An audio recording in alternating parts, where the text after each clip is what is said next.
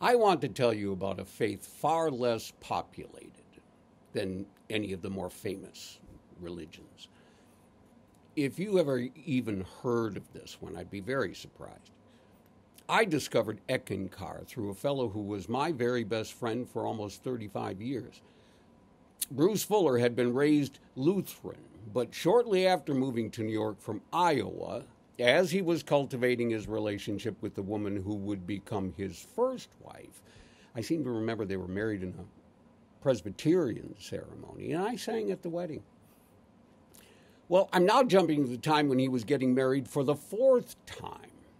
Every one of these ladies, excepting the first, were also initiates in ECKANKAR. I put the following down as part of an attempt to save my second marriage. I had suffered through one divorce, and I had sworn to myself that I would never go through another. Allison and I had brought Jordan into the world and had raised her to the age of emancipation. Jordan was about to graduate from college and had met the man of her dreams. You can see about this in my video called Innocence. I want you to know that I would have done anything I could to hold my family together. About a year before Allison and I separated for good, I tried to explain to her and our therapist the why of how I found it necessary to detach myself from a man I had loved from my earliest days in New York. So this is what I told Allison and Marion.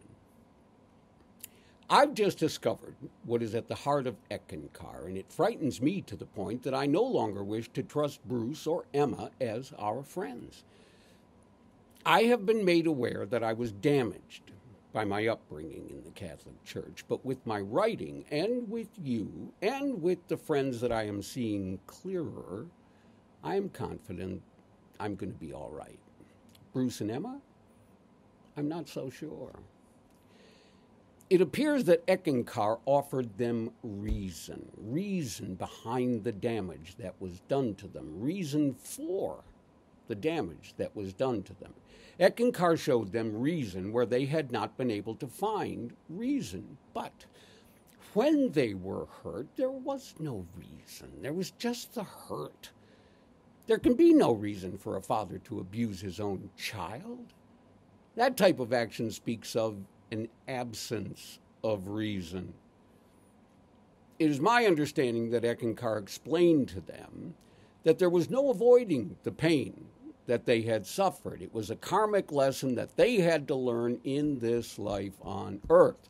They were paying a karmic debt because of some evil that they had committed in a previous life. But they could. If they committed themselves to ECKANKAR, they could take steps in this life that would allow them to avoid any more pain or suffering in the next or the next. If they sang Hugh to bring themselves in tune with the universe and thus develop their own spiritual gianthood, connecting on the inner, they could do service in this life and, in a way, pay forward, fulfilling any karmic debt that they still had remaining. Bruce and Emma would use their third eye, their inner vision, to communicate with Sri Harold and several other higher initiates, and through them would learn of the services that they might perform in this life as a means of paying forward. Now, there are initiation rites by which Eckists, step by step, climb the strata of this spiritual ladder. There's a beginner level, and then the initiate levels are numbered. I don't know how high the numbers go, but Bruce once told me the strangest insider joke. He said the only way one could be certain of achieving a 6th level status would be to achieve an 8th level initiation and talk about it. Bruce laughed and laughed. This is what frightens me. Bruce hasn't spoken of his initiate level for quite some time now, not since he and Emma were married, at least. Last spring, when I told Bruce that I thought Harold Klemp, the living Eckmaster, was selling snake oil, Bruce went very cold. I knew I'd struck a nerve, so I backed off. And I guess that Bruce wrote off my rudeness as an unfortunate side effect of my lack of inner vision. How could I possibly assess Harold's intentions without having communed with Harold on the inner? Fast forward to last week. What follows is a brief lampoon that I wrote in an email to Bruce. Another attempt at telling my best friend something that I believe he was trying very hard not to hear. Keep your eyes on the prize. Don't look over here at what's right in front of your face. God wants you to look past that. Use your superhuman X-ray vision. Yes, that was in the starter pack that God gave you. Use your inner eye to see what no one else can see. Yes, they too have inner eyes, but most of them have lost touch with them. But God blessed us with a Twitchell to help us get back in touch with our inner eyes. God spoke to Twitchell directly. God spoke to Twitchell, his only begotten Eck, and told him the magic word so that the Twitchell could tell the world of this clear pathway to the prize. And thou shalt not listen to anyone who would mock the Twitchell. I say unto you, he who would mock the Twitchell is a dick and is unworthy of your exceptional vision. Shun him. He can only serve to distract you from the prize. Bruce's email response: all in all, I prefer the one about the young man from Kent. I suppose it was written to mock and get an emotional reaction. Sorry to disappoint. It is neither witty, insightful, thought-provoking, nor uplifting. To give it any further attention doesn't seem fruitful. My day goes on. B. This response stung me.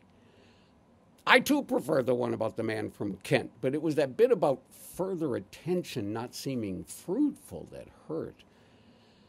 Only days later, September 30, it was Bruce's birthday. What to do? I had recently written a short little thought that I liked quite a lot. I titled it For Bruce and sent it on its way with wishes for a happy day. For Bruce by Joseph Kalinsky. I was born into a religious household. With the very best of intentions, I was steeped like tea in the traditions of Catholicism, as if this were the one and only path to everlasting happiness in heaven.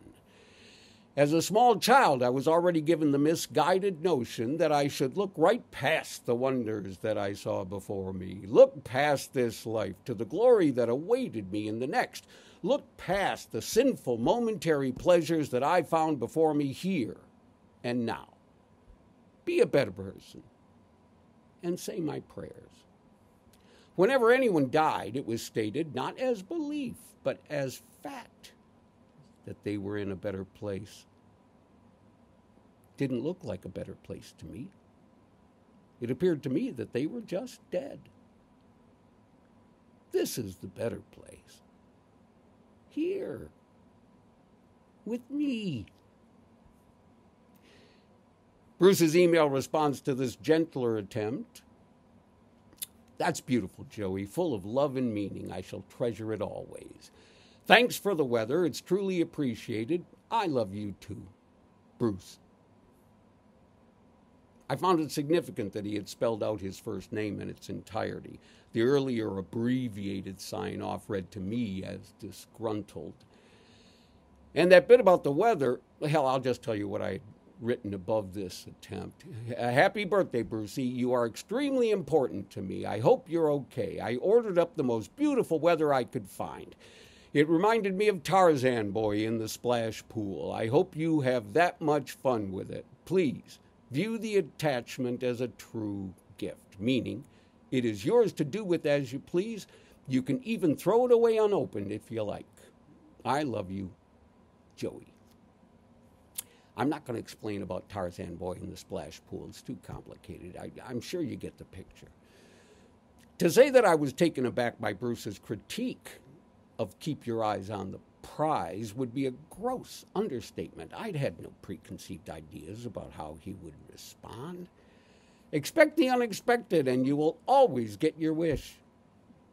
In closing, for this chapter, shortly after the events here described, I called Bruce and told him that I could no longer carry on my friendship with him.